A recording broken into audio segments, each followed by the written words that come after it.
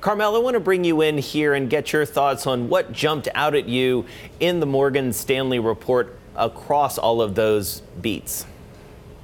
So, what impresses me over and over is their managing of the cost line. We're in a period where all the banks are investing heavily in new technologies to continue to grow their businesses. That was a big feature in the Goldman Sachs commentary, a big feature in the JP Morgan commentary.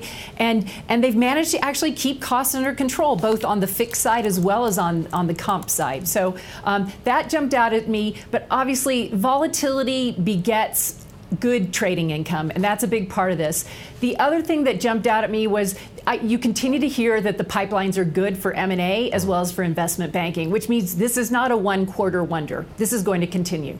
So let's continue talking about that, Carmel, because I'm glad you brought that up about investment banking and M&A. Obviously, that has been a machine for a long time for Goldman as well as Morgan Stanley. Compare and contrast those two for me, given what we heard yesterday and what we've heard so far from Morgan Stanley.